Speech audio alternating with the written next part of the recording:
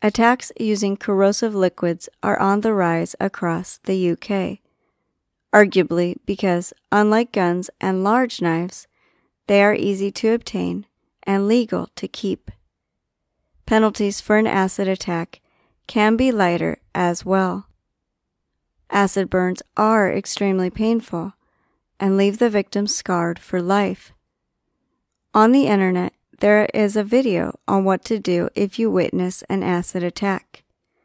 It is essential to act quickly to dilute the acid.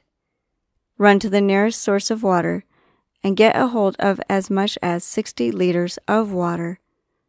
Use only clean water, as dirty water can cause severe infection. Remove all jewelry and clothing that had contact with the acid, and keep washing the victim for up to 45 minutes until the burning sensation stops. Do not apply any kind of cream to the affected area, and get the victim to a hospital burns unit.